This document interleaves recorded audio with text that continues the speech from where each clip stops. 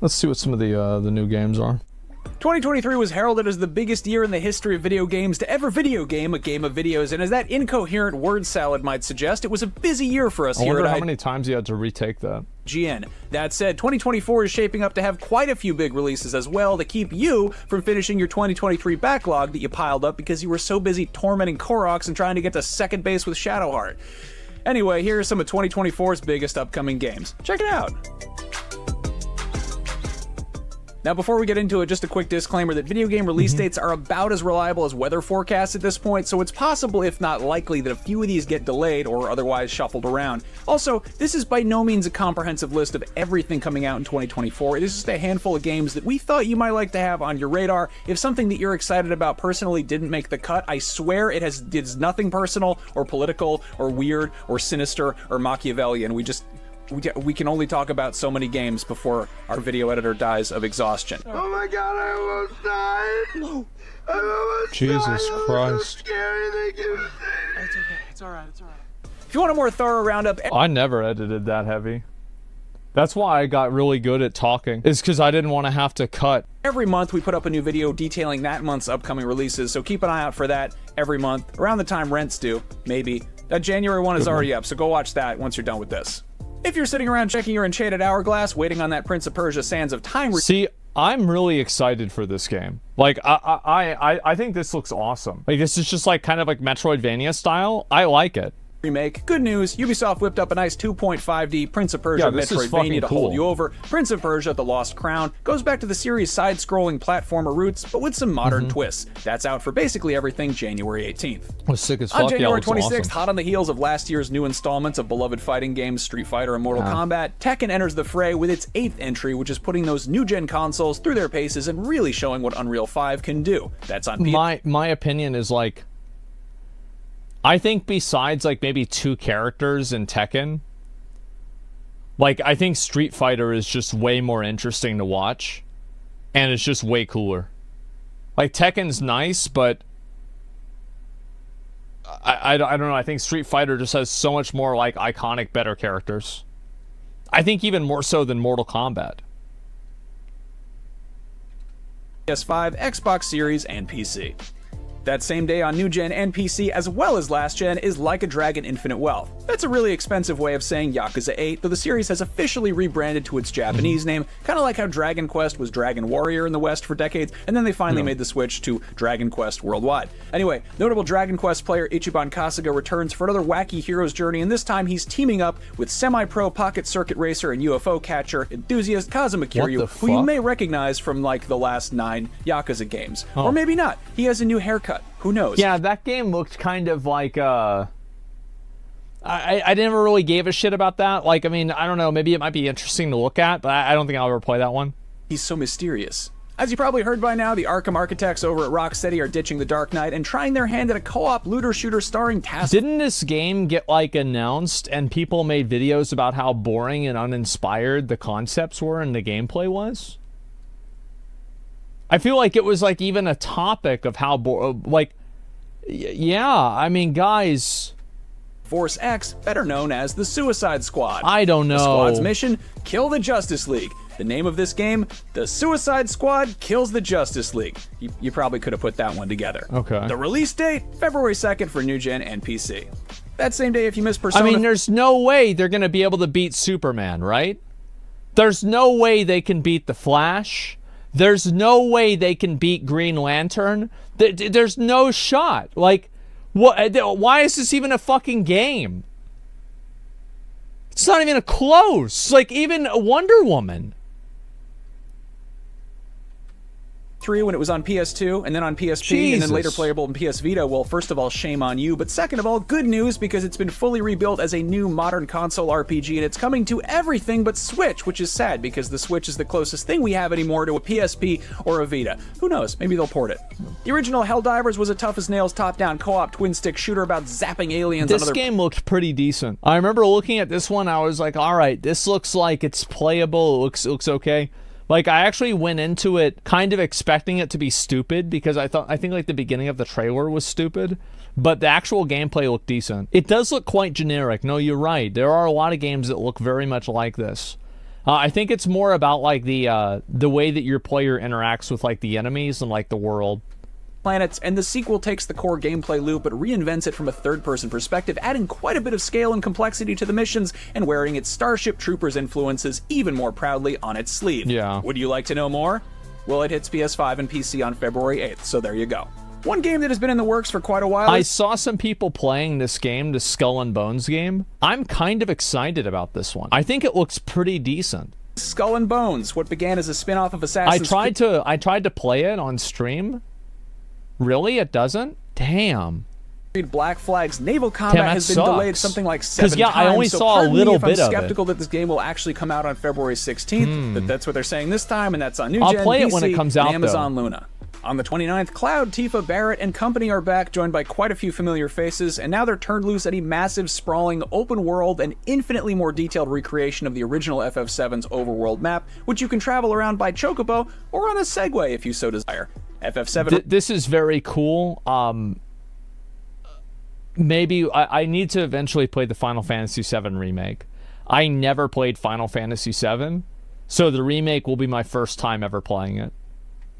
Remake was an incredibly ambitious start, and it sounds like Rebirth is going to be a substantially larger undertaking in all the best ways. Homeworld 3 is the long overdue follow-up to a beloved deep space strategy game that was released over 20 years ago. On March 8th, this franchise emerges from cryosleep on PC, so here's hoping it can adapt to life in the 2020s. I don't know. My expectations for this game are kind of low. I remember like listening to developers talk about like kind of some of the interactions in this game, and the interactions and like the gameplay seemed kind of interesting, but I don't know if I'd really play it. On March 20th, one of the great grandpappies of survival horror gets a new installment. At a glance, Alone in the Dark might seem like another remake along the lines of what Dead Space and Resident Evil did recently, but it's being framed as a revival, which is fitting given the Southern Gothic themes. It's telling a whole new story, but longtime fans will likely get some deja vu as it is set in Derceto Manor, where the original 1992 game took place. I've never played a horror game. Like, I've actually just literally never played one. On March 22nd, Dragon's Dogma 2 drops. Okay, so this you got now we're getting in. Now this is a situation. We will be playing this one 100%. Anticipated sequel to Capcom's criminally underrated open-world action RPG. This has the same kind of extremely vocal fan base that Demon's Souls did before FromSoft dropped Dark Souls, and it blew up so big it inspired a whole friggin' genre. That's not to say that Dragon's Dogma 2 is the second coming of Dark Souls, but it'll probably click with Elden Ring fans dying for a big, sprawling Western fantasy action RPG with crunchy boss fights. Meanwhile, if you're ready to commit seppuku because Sony and Sucker Punch have been shinobi silent regarding the next Ghost of Tsushima, Rise of the Ronin might hold you over, and this will likely click with antsy Soulsborne fans as well. The PS5 I mean, I remember I got really excited for Wulong whenever it was going to come out, and then I played the game, and the fundamental game mechanics, I think, kind of sucked. So it's like I'm afraid to be excited for this game. Exclusive open-world action RPG comes courtesy of Team Ninja, the studio behind last year's Wolong Fallen Dynasty, the Nioh games, and of course, Ninja Gaiden. Still on March 22nd, and probably considerably less punishing than those last two games, there is Princess Peach Showtime. Mario's Mushroom Matriarch takes the spotlight in a long overdue Who asked? solo adventure of her own. What? This isn't a role-playing game in the conventional sense, but the whole thing is framed as a stage production, and Peach dons different costumes with different abilities to play various roles, if you get what I'm saying. The stages and set pieces will be just that, in a literal theatrical sense, so it'll be nice to see Peach flexing her dramatic range. Here's hoping it's a crowd pleaser. I probably don't need to tell you that is exclusively on Switch, because it's a Nintendo game. Anyway, enough about cute princess stuff. If you're looking for an ass-kicking... This is probably the, like, I would say that I'm equally as excited for this game and Dragon's Dogma 2. But in terms of, like, lore, this game might be a little bit ahead. Because I've never, like... You know, this is based off of, like, an ancient Chinese myth. And I feel like we always hear about Norse mythology, Greek mythology, but I don't really know a lot about Chinese mythology. So I'm actually really just excited to see what this experience is going to be.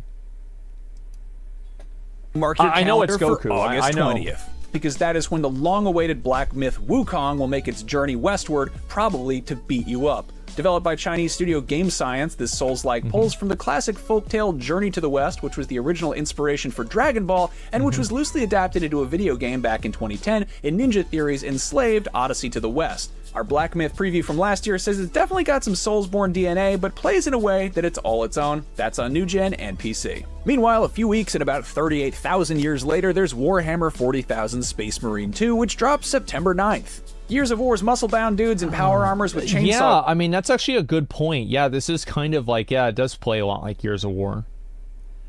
I don't know, like, I watched the gameplay, and I remember looking at the trailer for this game, and, like, half of the trailer seemed awesome, and the other half seemed like... God, like, is there, like, a fast-forward button for this? Like, it was so weird to me. Like, half of it really resonated and half of it really didn't. I don't know. Guns copied Warhammer 40k's homework a little bit, so it was only fair that Warhammer did the same. Back in 2011, the original Space Marine was widely praised as a totally solid Gears-like, set against the utterly bonkers backdrop of Games Workshop's tabletop game. Now, a whole middle schooler's lifetime later, it's getting a sequel, which looks to take full advantage of new-gen hardware to render massive swarms of Tyranids for you to brutally eviscerate in the name of the Emperor. Following the same Warhammer 40... Yeah, I'll probably try that one out. I'm looking... Here's the thing, like, I've really tried to make it a point to play all of the new games that come out. I have really tried to do that, and I will continue to try to do that this year as well. I didn't play Baldur's Gate 3, you're right, I didn't play every single one, but I played a lot of them. 40k naming convention of aggressive word plus type of melee weapon followed by a number, there's also Hellblade 2, Senua's Saga. The follow-up to Ninja Theory's 2017 sleeper hit, Senua's Sacrifice, Senua's Saga looks to be raising the bar in every possible way while maintaining its blend of dark fantasy and psychological horror, heavy... I'm not sure if this game's actually going to be a good game or not. Like, my expectation is that this game is going to be like kind of half visual novel, half game. I don't really know how to feel about that, but I could be wrong too. I never played the first one. It's just like this type of a game, it's like, yeah, I don't know. Emphasis on the psychology. That's on Xbox Series and PC, but we do not have a release date quite yet. Yeah. Also on Xbox Series and PC with no hard release date is Stalker 2 Heart of Chernobyl, though that does currently have a release window of sometime in the first quarter of 2024. Considering this game's development was put on hold so members of the Ukrainian team could step away from their desks to defend their country from invading Russian forces, I don't think anyone will fault the studio for the long wait or get mad if the release gets delayed further. Yeah. It looks like a massively ambitious game, and the original is a modern classic, though maybe not exactly modern anymore. In the time since the last Stalker game's release, the actual Chernobyl exclusion zone has become a tourist destination. From this point forward, the rest of the games in this video do not have a release date or release window at all. I'm not really sure. I mean, like, I might try that. I don't know if I'm going to try that one out. It's the Wild West, so to speak. Speaking of which, one of these games is Star Wars Outlaws. In addition to looking like a space western, it's also wild that it took this long to get a game that could be described as GTA, but with speeder bikes and blasters and Jabba the Hutt. From the looks of things, my expectations for this game are very low. I'm just going to be honest. I think they're just very low. Jedi Survivor. It was just like, it wasn't bad, right? It just, there's something about it that it didn't really like,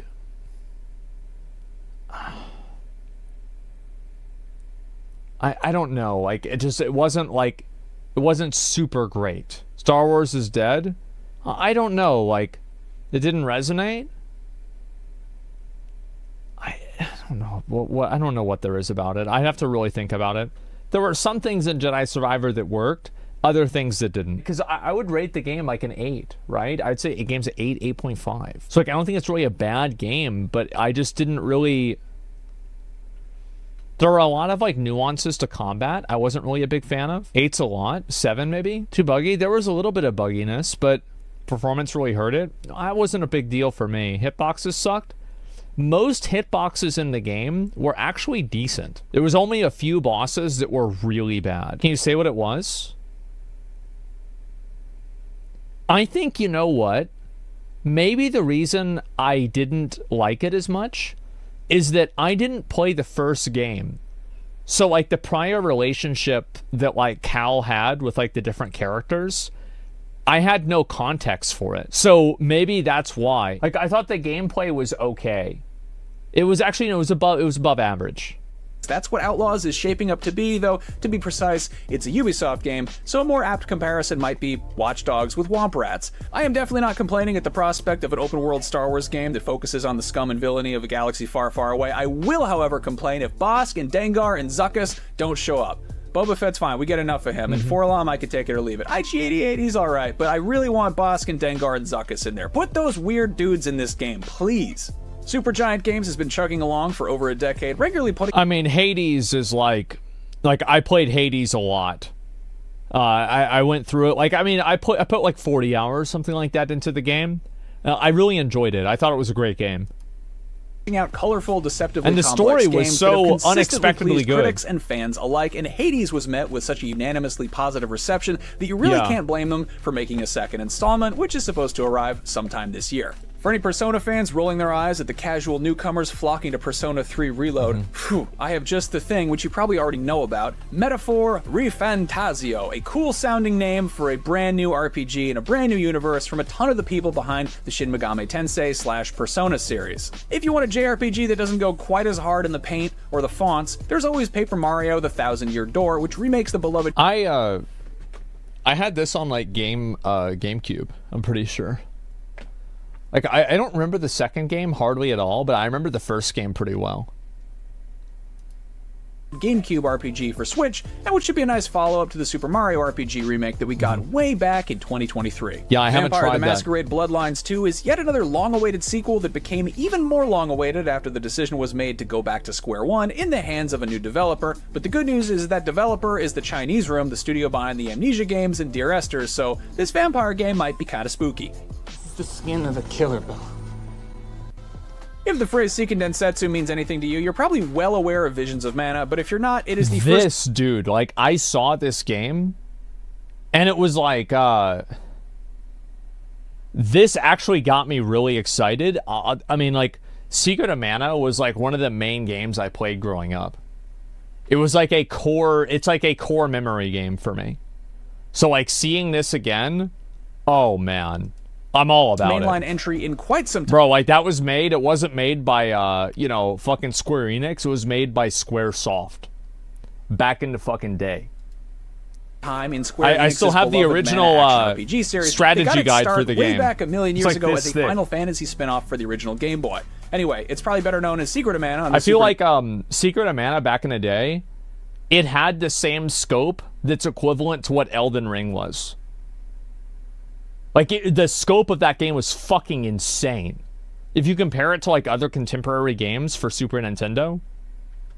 Here's the part of the video where I say that I would like to get an HD remake of Secret of Evermore, which was like the weird sort of bastard American cousin of Secret of Mana that was on Super NES. I love that game, one of my favorite games of all time.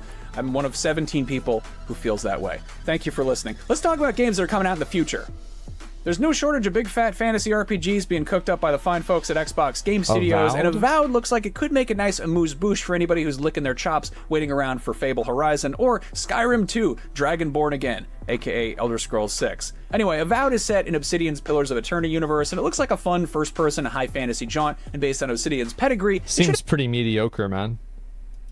Have some good twists and turns depending on what kind of bad decisions you make, you know, like a proper RPG. Yeah. This list is not alphabetical, but Zenless Zone Zero has too many Z's in the title to not put it last. That is the next free-to-play action RPG from the Genshin Impact and Honkai Star Rail team, and this one has a super stylish quasi... People had concerns about the combat in this game being too one-dimensional.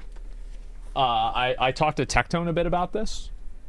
I'm not sure really if I'm gonna like, I will play this game on release. I mean, it kind of goes without saying, but I'm not sure how much I'll play it. I think this might be like one of those situations where, you know, I did like with Tower of Fantasy, because like this game's kind of like that, where I play it a lot for like 2 weeks, then I just kind of move on. Futuristic urban setting that's going to be coming to mobile and PC and probably console at some point. Speaking of which, Genshin is expected to hit Switch at some point in 2024, and there's very good possibility that Nintendo might just drop a new console entirely, whether that is a Super Switch or a Switch U or something totally else entirely, probably with a better name. That'll of course have its own share of new games at launch and thereafter. I really hope that they have like one of the reasons why I haven't wanted to play Tears of the Kingdom is it's like 30 FPS. Like, I played Bloodborne. I love Bloodborne, but I'd like it more if it was 60 FPS, you know? Like, there it is.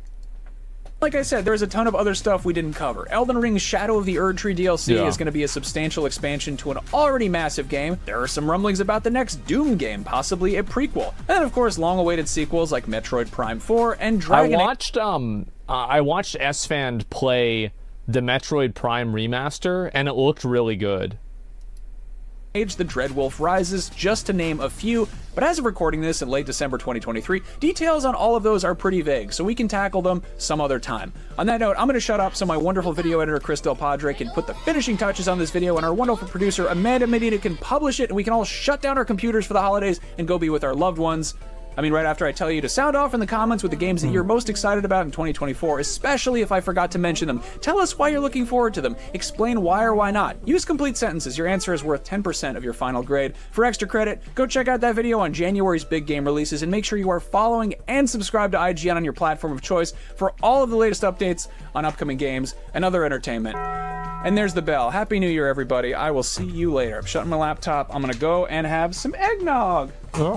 And drop my mouse and f up my teleprompter. Oh no! I feel like we have a lot of really good games coming out this year. Everyone, what's 2023? Like, I'm gonna be honest. Like, I think that there are a lot of games coming up that are like I'm excited for. Like, I mean, this comes out. It says 18th of January. Like, fuck, that's in like 3 weeks. It's in less than 3 weeks. Like, this one, I really don't give a fuck about. Don't really care a whole lot. Tekken, there's a lot of Tekken fans that weren't happy that I wasn't as excited about it. Enters the fray, you know, with its like good for them, right? I'm not a big Tekken fan, but you know, great. This game I don't give a fuck about really. What's the next game that I'm like excited for? Helldivers 2. I'll probably try to play this one on release. This one is it's weird because I had such a different impression from this game, but I didn't look at enough of the gameplay. I just saw that there were a lot of people streaming it, but I think the reason why they were all streaming it was just simply because they were sponsored. So yeah, they forgot Soulframe. Soulframe's gameplay really didn't look that good. It was disappointing. Yeah, it had huge hype. Sure you'll play it? People said that about Monster Hunter, and then I played Monster Hunter. People said that about The Coffin of Andy and Laylee, and I played that fucking shit. I played the whole thing. People said that about, what was the other game? The Day Before. I played that. Genshin 2, I haven't gotten through everything, okay? But we have played a good number of games, and I will continue to do so.